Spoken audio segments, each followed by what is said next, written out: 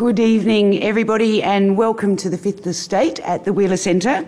My name's Sally Warhaft, and it is a great pleasure to be the host for this evening's event, a slightly different kind of event for our Fifth Estate series. Tonight, of course, we're bringing you a very special lineup, our candidates for Lord Mayor, and we have 8 of the 9. We did have all 9, but sadly Burhan Ahmed had to pull out at the last minute. So we're thrilled, though, to have the other 8 with us tonight. And it's your opportunity to see them all together, to hear their ideas and to ask them questions. The format is going to be quite strict, obviously, with 8 speakers. So each of our candidates are going to get 3 minutes right at the start to introduce themselves and to say whatever they want to say about what is important and distinctive about their bid. And if you don't think 3 minutes is a long time, the Gettysburg Address was just over 2 minutes. And Abraham Lincoln, of course, described the principles of human equality and democracy. He memorialised the dead. He said the words government of the people, by the people, for the people. He had smallpox and did it from a cemetery. So I have high expectations because we've given them an extra minute. They will be timed. They will hear that after 2.5 minutes, and after 3 minutes they will be unelectable. It will be pretty strictly followed. After their addresses, I'll ask a couple of questions of them just to get things going, and then I'll throw it over to you.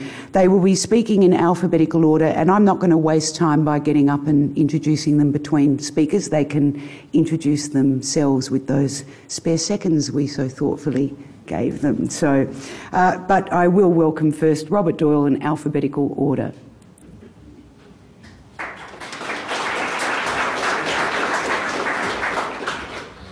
Thank you, Sally. And my fellow candidates for Lord Mayor, first could I acknowledge the traditional owners of the land upon which we are gathered tonight, the members of the great Kulin Nation, and pay my deep personal respects to their elders past and present, and thank their elders, particularly those of the Wurundjeri, whose lands these are, for the work that they do throughout our community as we gather here tonight.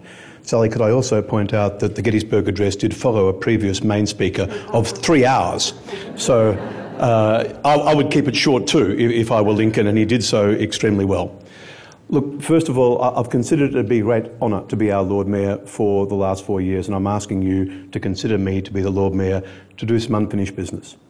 First of all, I'm very proud that we run the city as a business, because unless you have a AAA credit rating, unless you keep rates low, unless you actually build up surpluses, unless you reinvest in record amounts of capital investment, then you can't do the other things that we want to do, like caring for the vulnerable, like building our streets, like caring for our parks and gardens, like providing childcare and libraries, all those things we want to do.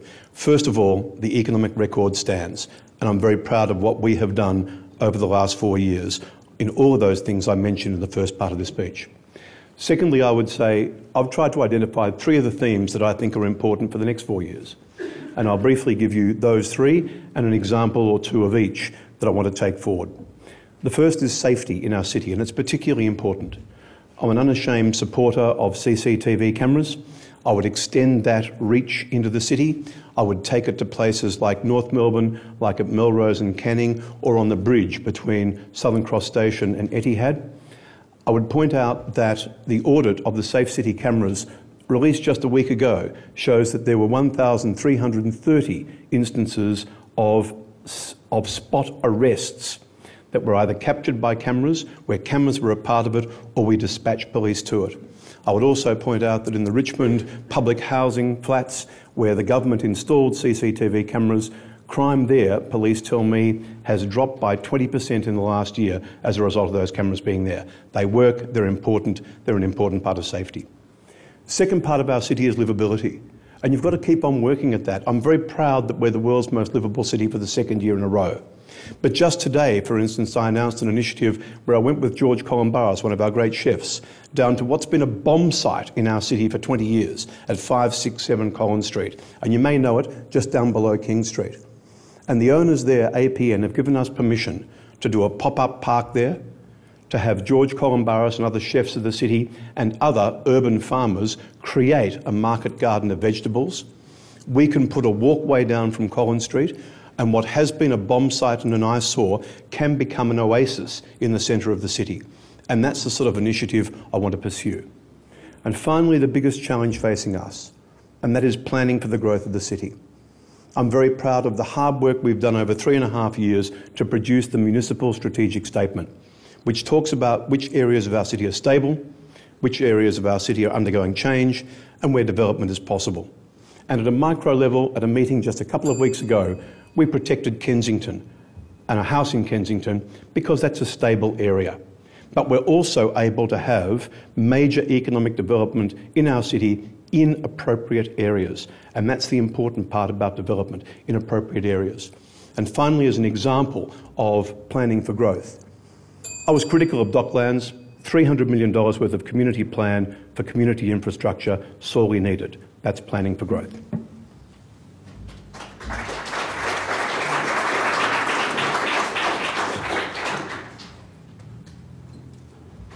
Got the timer on? All ready to go, Gary. Hi, ladies and gentlemen.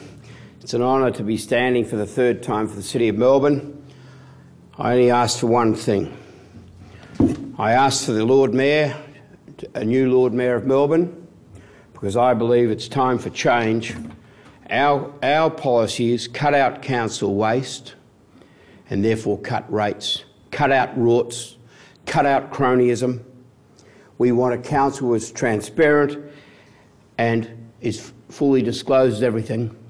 If you read the newspapers in the last few days, you would be horrified of what the Age has suggested with regard to Robert Doyle and his team. The police should be investigating the matter. If they're not, and if it's not true, Robert Doyle should be suing them. I believe that this is a turning point in Melbourne City Council. In 1998, I gave a paper, now there's no corruption in Indonesia, Australia must be next. Nothing's changed. We've had a circus in Canberra in the last week.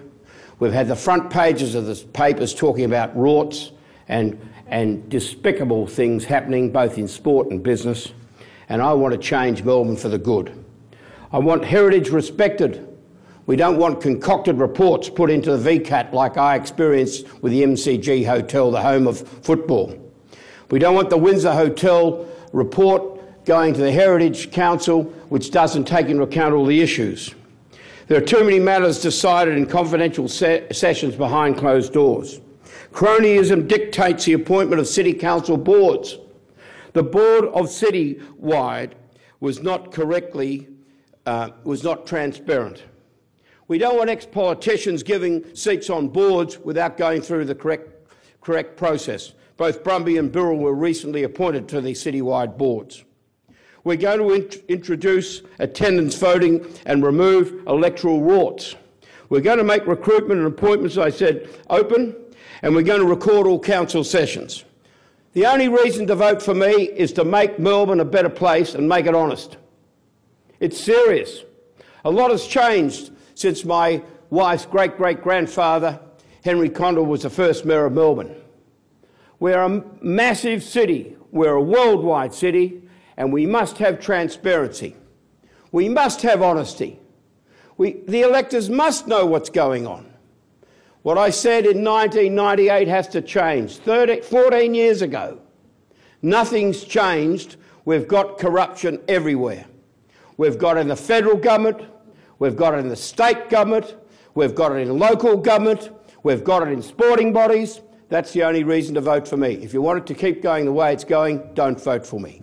I didn't put Robert Doyle last for any other reason that he's had 4 years as Lord Mayor. We don't want more of the same. We want change. And that's the reason I'm standing. I have nothing else to gain except to make a better Melbourne, and everyone in this room and everyone watching this broadcast should believe in what I say. I didn't preference the Greens. I preferenced 7 other candidates before Robert Doyle. So every other candidate I put before Doyle because I think that's what Melbourne needs, one of us to win. Thank you.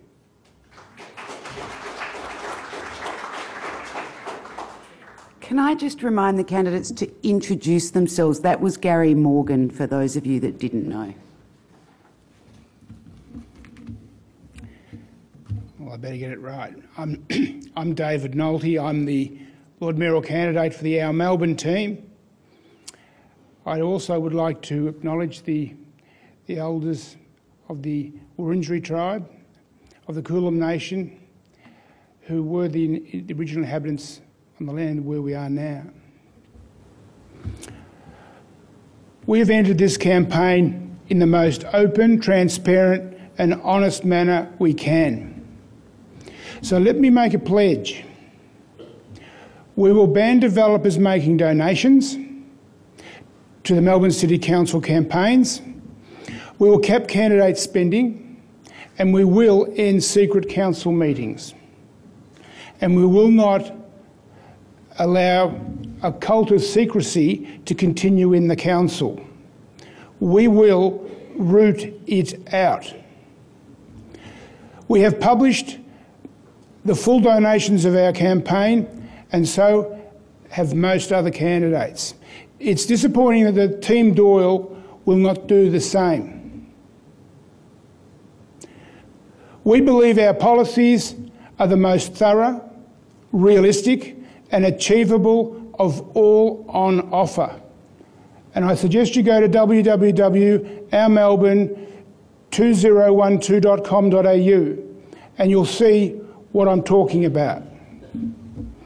We believe the Melbourne City Council is totally out of touch with residents and small business. I'll repeat, residents and small business, the small end of town. So what thorough, realistic and achievable policies have we got to bring the council back to the community? We will open neighbourhood offices in all our city precincts. These offices will become the local face of the council in the community. They will be bureaucracy busters for small business, residents and community groups. They will offer advice and provide direct assistance to these people and groups. We will improve safety in Melbourne with our plan to run 2 extra train services out of the CBD at 2 a.m. and 3 a.m. on Friday and Saturday nights. I'll repeat that because it's simple but it's important. 2 late night extra trains from the CBD, 2 a.m. and 3 a.m. Fridays and Saturdays. We will provide independent environment impact statements on the east-west link for each impacted state precinct. These statements will provide full information of the effects of traffic flow, heritage and all areas of potential environmental stress. We will generate a pro-employment environment among the small business in the city. We have developed comprehensive policies for the City of Melbourne, and before you vote, I urge you, as I said before, to visit our website, ourmelbourne2012.com.au to read what we've put a lot of time into. I thank you.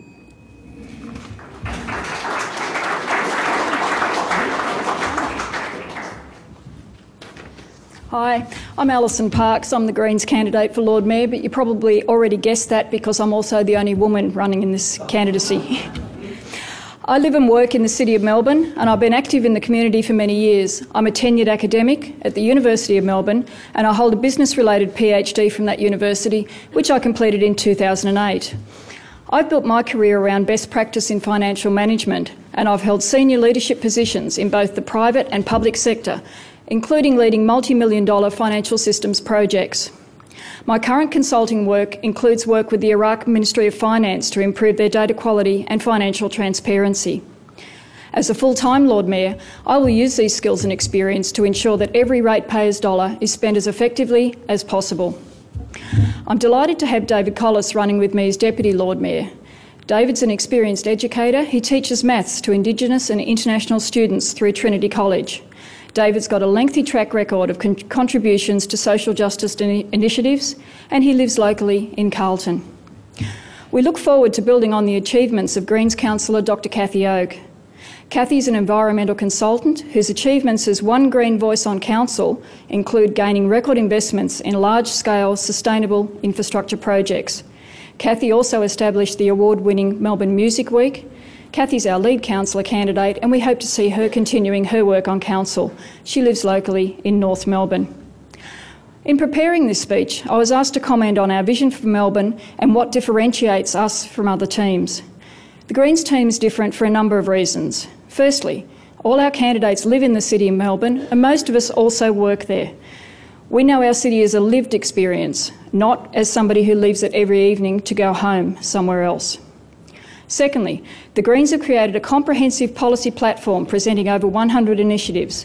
These policy initiatives are a result of extensive consultation with Greens members and Melbourne's residents and business communities. Thirdly, given our fully disclosed and minuscule campaign budget, Greens candidates do all their own work. This means that what you're seeing is authentic and not a facade that's been created by expensive spin doctors. I write my own speeches, I answer my own phone, and I personally and directly respond to queries from media and from ratepayers.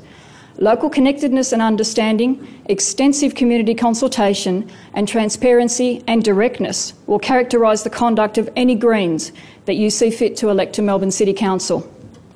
Moving on to our vision for Melbourne, the Greens' top priority is to effectively manage the rapid growth we're currently experiencing. The Greens will work to preserve the character and amenity of our city and make sure it remains a vibrant and prosperous place to live and work. We will ensure that services delivered to ratepayers meet their needs and that Council's decisions are based on long-term goals, so the needs of future residents and businesses are not overlooked. Thank you for your time.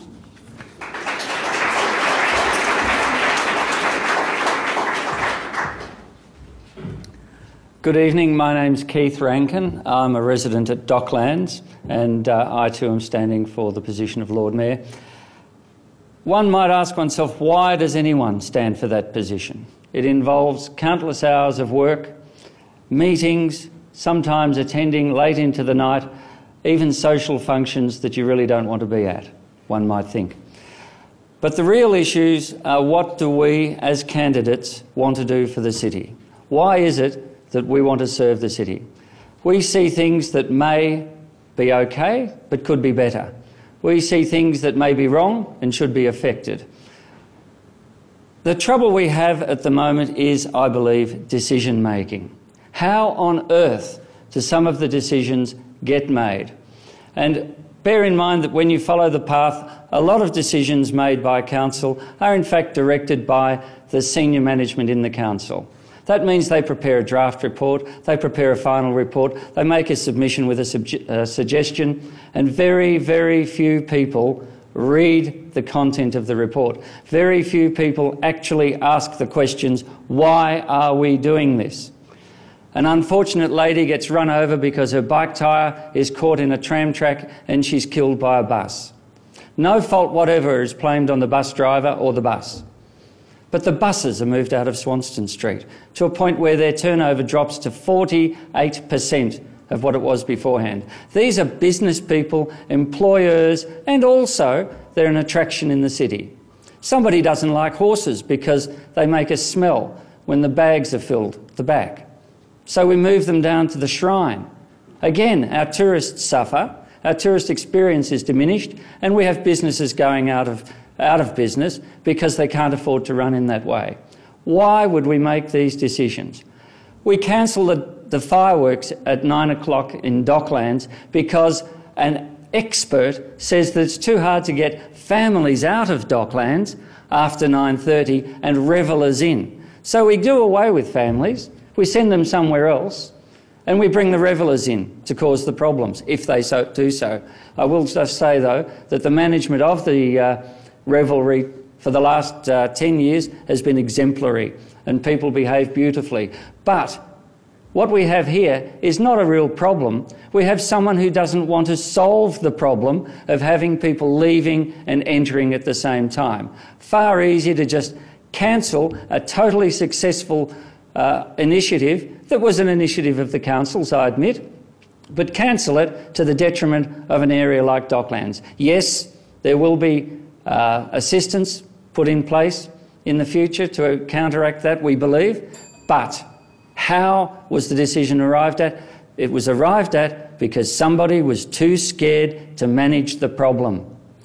We need to make decisions openly at the right time so everyone can work with it, and we need everyone affected in the room at the time. That's my platform, and I thank you for your time tonight.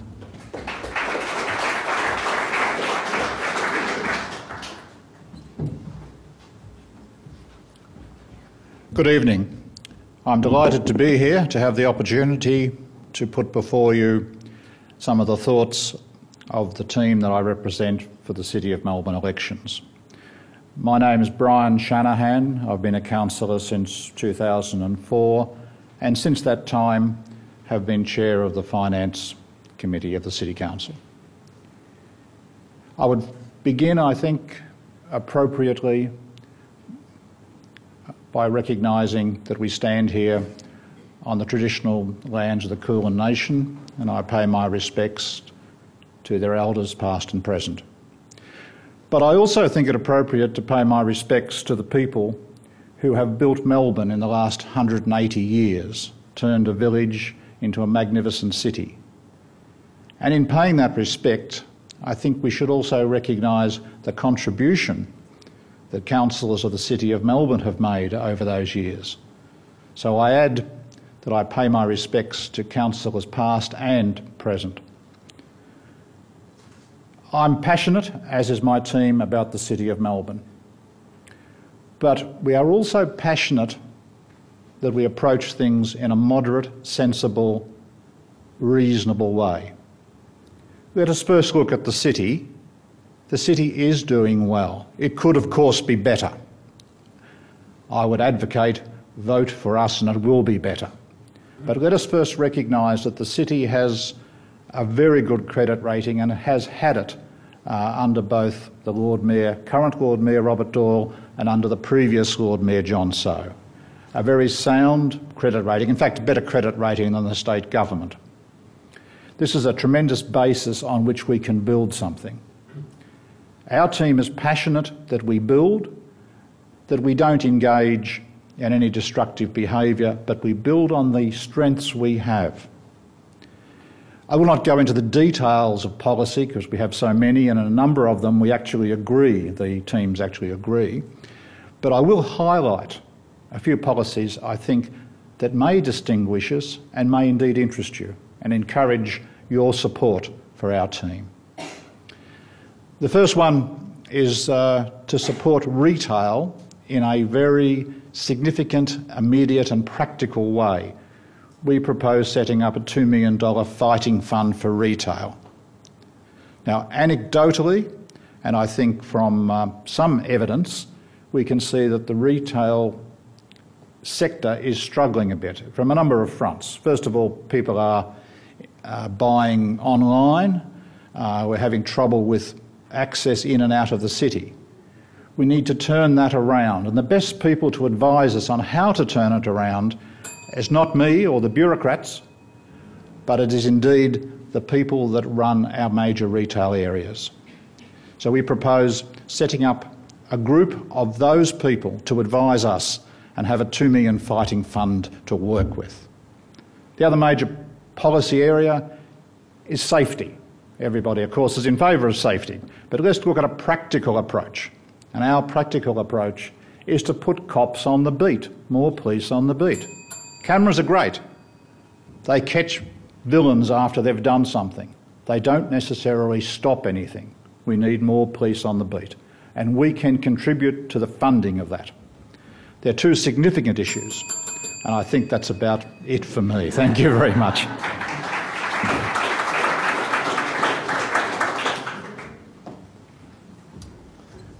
Thank you everyone for coming to it this evening to listen to us all. My name is Gary Singer and I'm standing for Lord Mayor with John Sow as my deputy.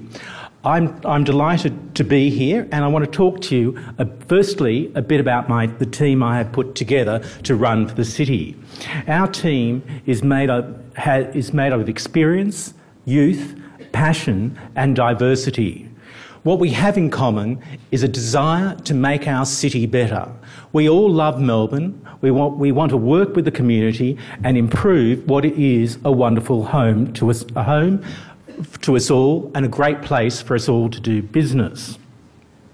Our team will focus, when making decisions, on 3 different things: the short term, the medium term and the long term. Because as a council, you have responsibility as to what this city will look like, not only in the next 5 years, next 20 years, but the next 100 years. And you must always take into account the repercussions of any decision you make on the future. We will keep party politics out of Town Hall. Both John and I are not a member of any political party, and we do not believe that party politics has a place to play in local government. Over the last few weeks, we've been out in the streets talking to people all the time.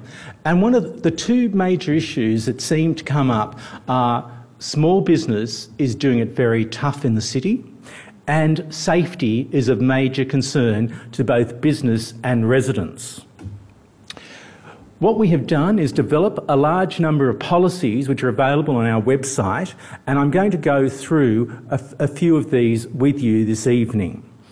Now, the first one is that we will have no rate increase in 2014, and thereafter we will keep rates at below CPI increases. How will we do this?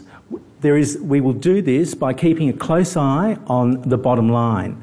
Being small businessmen, we understand that it's very easy for governments to raise taxes to cover expenses, but what you've got to do is always look at the bottom line. We do it in our homes, we do it in our businesses, and this is really important to the future of the city. One of our other policies is to institute 24-hour tram and train services on the weekend, from Friday through to Sunday. We have to be realistic about this. People do come into the city, they do have party on, they revel on, but one of the problems at the moment is they cannot get out of the city after 12:30, 1 o'clock. Public transport stops. What we need to do is move them out of the city.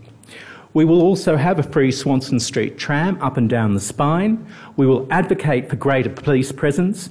We'll have a free Wi-Fi system up and down the tram line, up and down the centre of the city. And we will install up to 500 affordable short-term parking spaces in the city, which will match with meter parking. So if you come into the city, you can park for 2 to 3 hours, do your business and leave. There are more policies and they are on our website. Thank you very much for listening.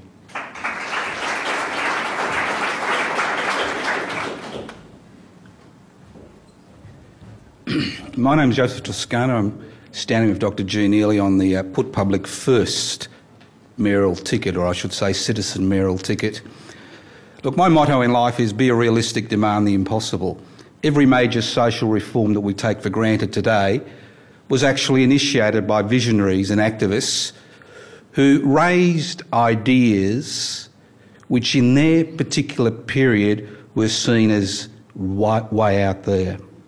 Now, you've heard about the business sector, but has anybody talked about the people of the City of Melbourne, those who live and work here? Cities are the engine room of civilisation. The people who live and work in cities stoke that boiler to keep that city going and make a city great. What makes a city great is not whether it's livable or not, but it's the people themselves and how they interact, how they work. Now, we are standing to defend, promote and extend public housing and public schools in the City of Melbourne. We are standing to increase rates, to actually double rates on properties over $10 million, to quarantine that funding, to tackle the perennial problems of homelessness and hunger you may have heard about that is occurring in the City of Melbourne, which has one of the highest concentration of public tenants in this country.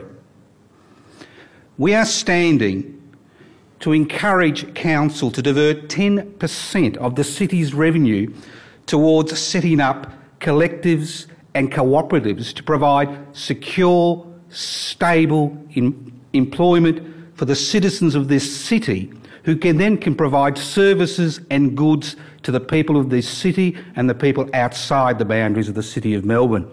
I mean, when we talk about employment today, we talk about working for somebody else or working for yourself. There are other mechanisms, and we need a mechanism by which to provide that seeding funding. And if you look at cities across the world, many of the major cities are embarking on this idea to provide mechanisms by which their people can work. We are standing to ensure that a significant monument is erected opposite the city baths to Tanaminua and Mulbohina. Two Indigenous freedom fighters were executed on that spot on the 20th of January 1842. So why are we waiting so long? Because if you go around the City of Melbourne, you would be forgiven for not knowing that this city has a black history. And to have a significant monument there would be a great rally in place. We are standing to change the name of City Square to Human Rights Square, because on the 21st of October, a few days' time, in 5 days' time, marks the first anniversary when peaceful Occupy Melbourne protesters were removed in such a way which is a disgrace as far as this city is concerned. So be realistic, demand the impossible, vote one, put public first. Thank you. Thank you, all of you. There are so many things I found interesting about those presentations, and some of it is what wasn't mentioned. I find it curious that not one of you mentioned parks or bikes, and the reason, of course, is that you're all presumably for parks and bikes. Is that right? Yeah. Just checking. I mean, it's interesting to me because, you know, even just a few years ago, I think, I mean, perhaps even Robert Doyle, you might remember in the previous campaign, was that actually an issue that you would have talked about? Pick up a microphone. I'm not sure what your question is. Did you talk about parks and bicycle tracks as campaign issues last time? No, but I'm standing this time. And what I've done, I'm very happy to stand on my record. I'm very happy with what we've done with Swanston Street. I'm very happy with the decision on Latrobe. I'm very happy to have spent $7.7 million in the middle of the drought to actually make sure that our trees... Yeah, no, that's not what I'm asking you. I know, but this is what I'm answering you. Okay. And it's answer time now, if I may say. And I'm very proud of the work that this whole council did on urban forests. So if you think it's important, so do I. And I want to continue that work. Okay, I'm going to ask, who else ran last time? Anyone? Okay, can I ask you, Gary, was this an issue last time? What I'm trying to get a sense of is how the issues in this district have changed over the current election. Yes, Sally. Bikes clearly were an issue in the last election because it was very close to that unfortunate incident where that young lady was killed on Swanston Street. And yes, it did play a part. Parks also played a part because we were still in that drought, and it was of grave concern to the community, both those issues. I just find it interesting that it's not something that, when you have 8 candidates here, that one of them, even a Greens member, would feel the need to mention. Nobody mentioned population size either, Big Melbourne specifically. Yes, we did. Oh, okay. I think we only had 3 minutes, sorry. Sally. Yeah, no. Oh, as a big Melbourne or a small Melbourne, what size of a Melbourne you would like? Okay, we might start with you, Alison. I might get a short response from each of you on this one. Okay, from an environmental perspective, it makes much better sense to have a city that has medium and high density at its core rather than sprawling out forever. Thanks. I think a blend of Melbourne, where you respect the heritage, and you also have new intensive development, but you also have not open slather. We wanted more prosperous Melbourne, and a more prosperous Melbourne comes with more business, not run by government but run by the private sector. So we want Melbourne to grow, but we want Melbourne to grow in a manner which allows us to have more parks, more recreation areas, and more sporting activity areas, and that can only happen if we're prosperous. So that's why I say it is a prosperous Melbourne that we're looking for, and that will allow us to have a bigger Melbourne because more companies want to come here from overseas and around Australia. This is exactly what I talked about with my third point about planning for growth. Okay, well, and in expand fact, that is on how point. Much growth. The whole point is you can't talk in generalities. You actually have to do the hard work which we did over 3.5 years to do the municipal strategic statement which actually says here are the areas which are stable, here are the areas which are ripe for development, here are the areas where development at this pace is about right.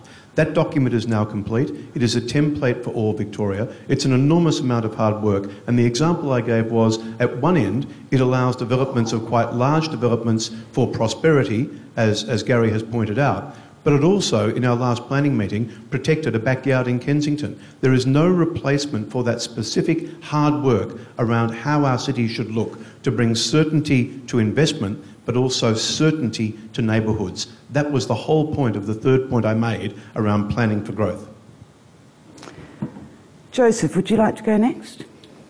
Look, whether we like it or not, Melbourne is going to grow. The history of Melbourne since the gold rushes has been a history of growth. What's important is, as the Mayor just said, is what plans are put in place to regulate that growth to ensure that this continues to be a livable city. That is the key, and the dilemma with the council is most of the power lies in the hands of the state government.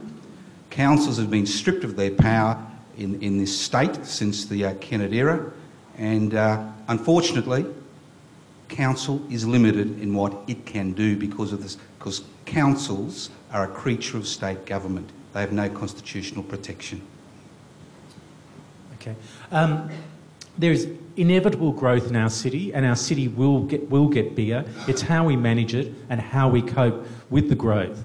It is important that growth goes along corridors and in the centre of the city, because we are having a growing population and it will continue to grow throughout this century. Look, essentially I agree with the comments by Gary. Melbourne is growing. We have limited power. We put in place some very good plans, and the State Minister, be it Labor or Liberal, tends to ignore them and go ahead with his own whim or his own view. We need to plan, and we have plans in place.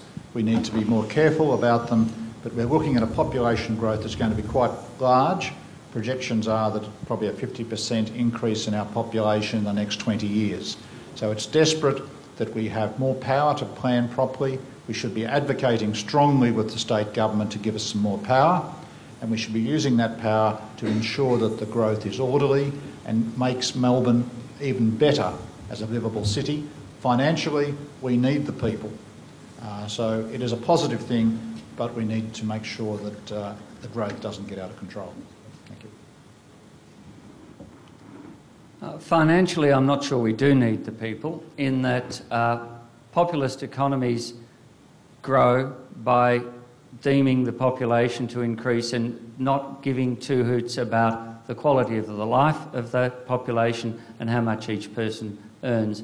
Now, I've stated before, the economic engine for society is GDP, and people prefer to have 30 people earning $100 a year each than 15 people earning $150 a year each. I'd rather the 15. The quality of life is much more important. However, as soon as you make a city, a state, an environment a good place to live, people will want to live there. And that's part of the problem we have. Melbourne is so livable. Having said that, with the growth, we have to recognise and be realists. It will take place, and we do need to take care as we go along of the population that moves in. Not just make ourselves so desirable that we are priced out of the reach of everyday Australians. We need to make sure that there is housing for every facet of our society and that every level can be catered to. But not just housing, of course, every other benefit that we provide in this city. If you would like to ask a question, just put your hand up and somebody will come to you with a microphone. And just say if it's obviously addressed to somebody specific or if it's a general question. My name is Paul Prentice. My first comment would be it is distressing to see the complete fatalism of practically all the candidates on the subject of population. Increase is not inevitable, and the reason behind it is the federal government. Its policies are the ones that are driving population, and the states and the councils can't do much about it. Okay, do you have a question? Oh, yes. Yeah. Do I have a question? My council is not Melbourne, but Yarra. On the other hand, I'm on the committee of the Royal Park Protection Group, and both these bodies are very concerned about the road tunnel, and we would like to know, are there any of the candidates who are in favour of it? Which tunnel? Perhaps those who favour the road tunnel could just put Which tunnel? The road tunnel. There's many tunnels. The eastern freeway to the east-west link? Yes, the east-west link. Could I have a show of hands of those who are in favour of the east-west link? Mr. Morgan, thank you. Okay, well, a show of hands first. I don't think we do shows of hands, do we? I mean, well, there are 8 of you. I'm happy to say, look... Actually, no, excuse me, I'd like a show of hands. That's what the gentleman asked. He's come here to see you. Who is in favour of the east-west link? Hands up. Thank you very much. It wasn't that difficult. Now, Robert, if you'd like to go next. Except that it was a question in a vacuum, because we don't know whether it will go ahead or not. We don't know whether it's financially viable. We don't know what route it would take. We haven't had any of those debates. So it was a fairly facile exercise, to be honest. But the point I would still make is, if we are to deal with congestion, one of the big problems we have is that half of the cars in the city, and no city is trying to bring more cars into the centre. That's not what we want. But half of the cars in the city at any one point are not in the city for any purpose than travelling through it. So we've got to look at ways of moving cars out of the centre of the city and, if possible, stopping people from using their cars coming into the city, whether that's public transport or cycling or walking or whatever. But it's not as simple as just saying the east-west tunnel, yes or no. Remember a couple of weeks, or a week and a half ago, when the 2 tunnels under the Yarra were closed and the entire city went into lockdown. That same argument was used when those 2 tunnels were being built. We don't need it, there are other solutions. Okay, I might wrap it up. David, would you like to have a... raising your hand. No, wait, I'm going to give 1 or 2 others a chance to respond. Thanks. Yeah, look, thanks for the question. There's a couple of things to this. What my group are talking about is having impact statements for each, what I used to call the ward boundaries. I was on the council in 88 to 93 when we had wards. And I think it's important to get impact statements for those particular places for different changes to traffic flow, etc., etc. I might also add that the Doncaster rail really has to be done first, probably. And also, you'd also put... I wouldn't leave out Springvale Road to Greensborough, because that's the last little thing of a ring that's never been done. And I think that if that was done, you know, you'll still get the tollway, but I still think that those 3 things have to be done. John Elliott and I founded the Committee for Melbourne, and the first thing we did, or one of the first things we did with Joan Kerner, was to put in the South Eastern Freeway in the tunnel from South Melbourne to Burnley. A great success. Tunnels are needed, they have to be planned. It's important they don't come out in places such as Carlton or Kensington, and it's important that they don't have air vents which tower into the air in Parkland. But tunnels are essential. I built a tunnel actually at Bamboo Creek near Marble Bar. It goes for about 2 k's, an underground tunnel in mining. They're essential. We need underground car parks, we need parking under buildings, and we need tunnels. It's how you do them that is important, not that we don't have them. Okay, who else has got a question? Just put your hand up. Thanks. Thank you for the opportunity. Last night at Melbourne University, Ross Garno addressed the Grattan Institute, pointing out that we have 38 years to reduce emissions by 90% to stay within a safe level of temperature rise. There's been no comment on this in any of your presentations. I live in Port Phillip, where the community is engaged with the local council to quite a large extent on considering mitigation and adaptation to climate change. That's a comment. Thank you. I'd be interested in some responses. Hang on, Mr. Doyle. Let's see if anybody else here wants to speak to this. Alison, perhaps you would first, and then we'll go up the back. Okay, thanks. I mean, it comes as no surprise, again, speaking as a Green, that we're vitally interested in reducing carbon emissions in the City of Melbourne. And a lot of the sustainable initiatives that have come about as a result of Cathy Oakes' work on the current council, I think are to be applauded and need to be continued. The other thing is that we need to think very carefully about our balance between mitigation and adaptation and get that balance right. We don't want to simply be constantly adapting to this changing environment. We want to put some things in place to slow down the pace of change. So a lot of the initiatives that are currently underway at the council need to be continued, and we need to look at innovative new ways of reducing emissions, not only for council itself but for residents. So, for example, bringing more solar online, working out ways to make that affordable. Initiatives like the current 1,200 buildings refit, which council is working through, extend that out to rental properties as well. So there's a lot more that we could be doing and we should be doing. Brian Shanahan. Yes, I'd just like to make 2 quick points. Firstly, I believe that Melbourne City Council's policy in this area is far superior to any other councils in Victoria. This is due, and I acknowledge the work of Councillor Oak in this, but I also point out that everything was done with a majority vote. So I think all members, or the majority at least, of Melbourne City Council should take credit for the very good initiatives that have happened.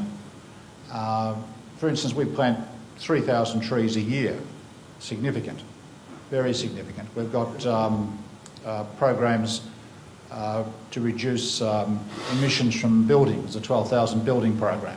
We're far ahead of any other council in Victoria. I say that without any problem, and I think we should recognise Councillor Oak, but we should recognise the rest of the council. So let's base the comments on fact. Anyone else, particularly with Joseph? You can't look at climate change devoid of the type of economic system we have, and we do have an economic system which is based on the creation of ever-increasing profits, irrespective of the human, social and environmental costs. You can make cosmetic changes, you can apply price pressures that the federal government is attempting to do.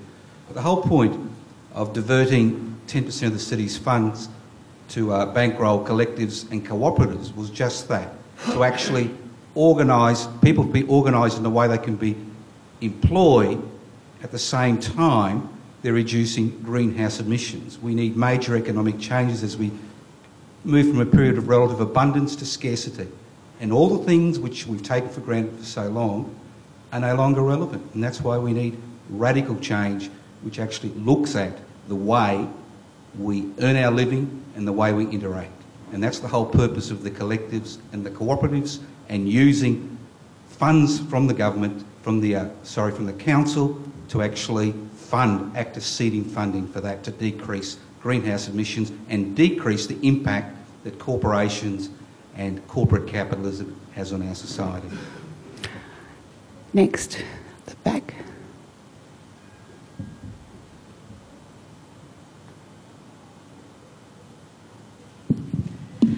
Hi, Melissa Fife here from The Age. My question is to Councillor Doyle. Probably won't surprise him that I'm asking him a question. I just wanted to preface this question also by saying that to the Lord Mayor that I'm not asking about when you're going to announce your donations. I understand that will be after the election. You've made that very clear. My questions are, do you deny that the meetings that were reported in the Sunday Age organised by Kevin Louis, do you deny that they happened? That's the first question. And secondly, did you attend the second meeting with developers? Well, Melissa, I'm not going to respond to an Age campaign. Ladies and gentlemen, this is a campaign that asks me to disclose, because this is an Age campaign, to have candidates disclose their donations before the due date. The age is not the Victorian Electoral Commission. They are not the Electoral Act. They are not the Local Government Act. They are not the Local Government Minister. I will disclose all of those donations, which is what the age wants me to do, in accordance with the law, as I did last time. I would simply point out, Melissa, that when you chose a person to speak on behalf of the age about what accountability should be, you chose a federal MP, Kelvin Thompson, who wrote a character reference for Tony Mockbell. Can I just say that that didn't answer the question, and I think the question was very straightforward. I'm actually an expert in asking questions. That's my profession, as you know. And I think that that question needs to be answered. I think it's a straightforward question. If what we read on the front page of The Age on Sunday is correct, then I would say it's close to people breaking the law and all right. a criminal offence. I'm going to stop that one there just because we can't get into a slanging match over this issue, and I'm sure Melissa will take what she got. And I'd also tell you that the candidates will be around for a few minutes at the end of the session for people who want to ask further questions. Who else have we got? Put your hand up. Having trouble seeing in the dark. Is there someone there? I'm going to ask one in the meantime, and it's been commented on by many people, including The Age, about the lack of diversity among the candidates this time round, that we have, well, first of all, 7 men, as has already been pointed out, but or eight men, in fact.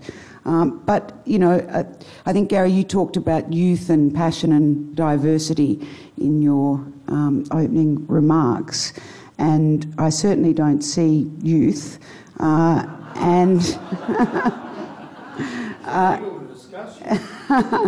Well, I just made the call. And obviously not a lot of diversity if we think about the diversity of this city. So I just wondered who'd like to speak to that. I mean, I totally disagree with you, Sally. My Deputy Lord Mayor candidate is 27 years of age. I mean... We're talking about candidates for the Lord Mayor, though. That's why we're here tonight. It's actually about who the team is. And you have a team with both experience and youth with us. And that is really important. The other thing is we are diverse. I mean, this is a disparate group of people.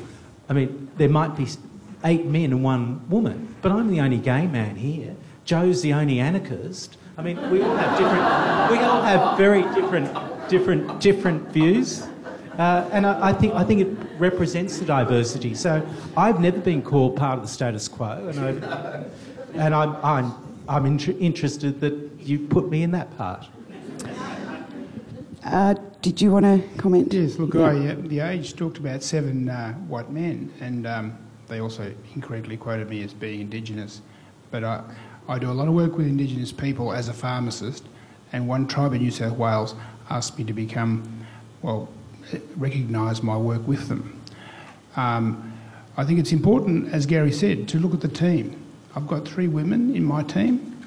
Connie Peglianetti, very successful person. And there's Richard. I've got Emily Lita Cruz, who's a Chinese lady, very, very sharp operator. And there's the Readings man, Mark Rubo, and then Wendy Syme and Jason. So, you know, we've got a fairly good, young, vibrant mix of people who really are there ready to rule. Just one moment, Gary. Keith, and then you. He's got a mic here. Thanks, Gary. I actually am thrilled that everybody looking on thinks that this is not a diverse group. How far we've come since the 60s, or even earlier, back in the 19th century, when you virtually had to be a British lord to get here.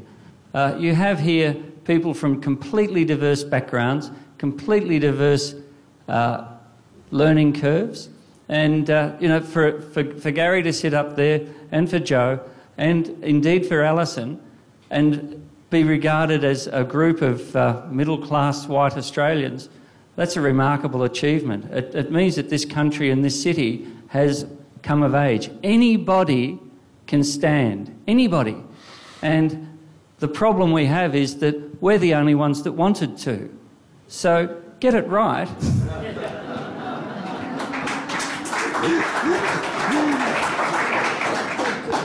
Alison, did you... yeah, Alison? Yep.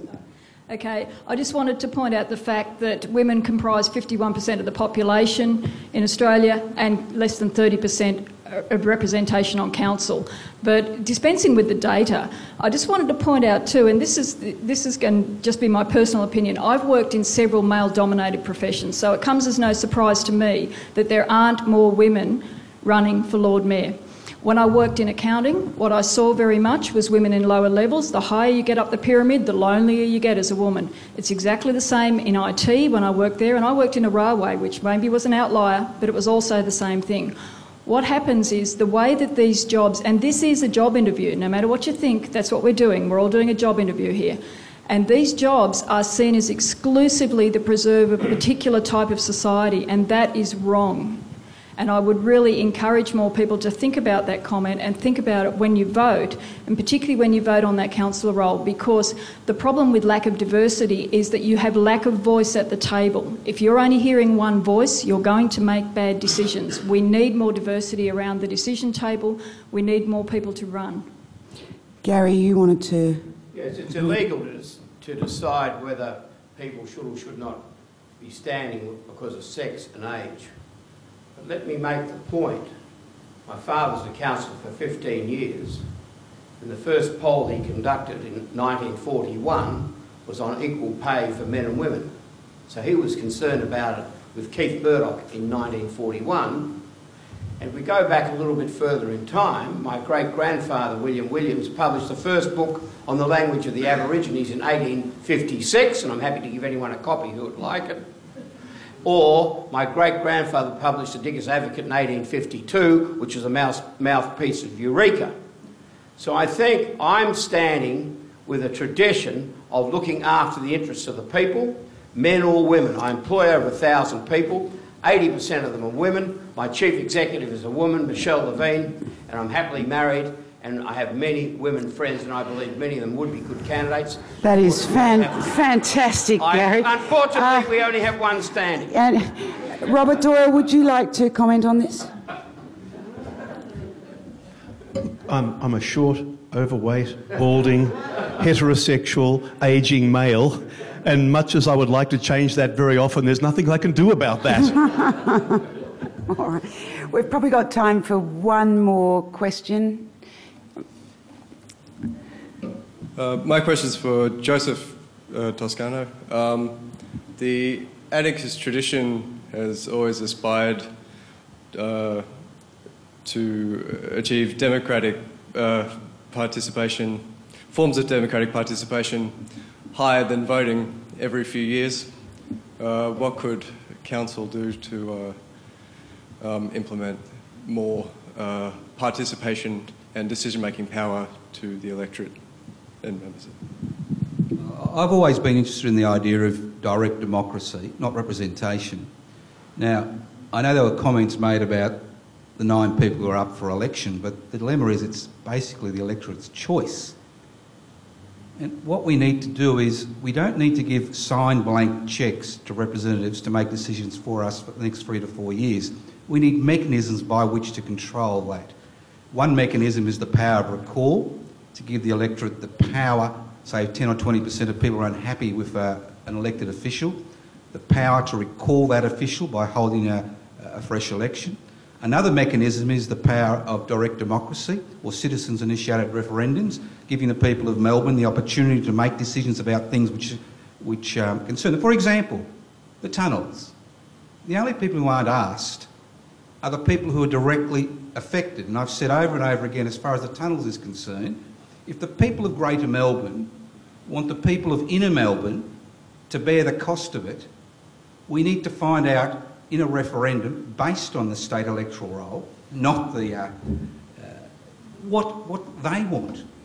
So there are other forms of democracy. Everything has changed in the past 100 years except the way we rule ourselves, and we continue to rely on representation. which is a very, very crude form of democracy.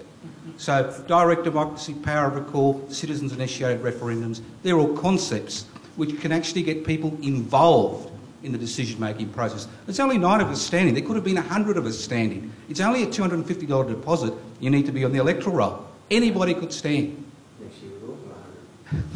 You know? But people, I throw it back on the electorate. It's the electorate that's conservative. It's the electorate that wants to keep what they have and not share. And you really have to think of, why is it like that? Maybe it's because of the political system we have. We rely on representation. Anybody want to respond to that particularly? Just to say that, as I understand it, in certain parts of the United States they have recall, and in Switzerland you can have referendums on most things, and the result of that is a pretty conservative structure in Switzerland because they go to the people all the time, and more often than not they get a more conservative view than the elected representatives, which is interesting. All right, look, we'll wrap it up and give the candidates all 10 minutes to wander around and talk to you if you've got other things you'd like to discuss with them. It's been a most interesting hour, I must say, not quite what I expected, but that's good. Very, very interesting. I'm very grateful to the 8 of you for coming along and telling us a little bit more about yourselves, and it's always a really different thing to see people in person and meet people in person rather than reading about them and so on. It's been fascinating. I won't name you all individually again, but I will thank you collectively and very, very much for coming along tonight. Thank you. And if I can just let the audience know, in case some of you aren't sort of regular attendees of the Fifth Estate, we will be going back to our normal kind of format in 2 weeks' time, which is to take an issue of the day and try and get the best possible people to come and talk about it. Well, we have done that today, it's just that we've had 8 of them.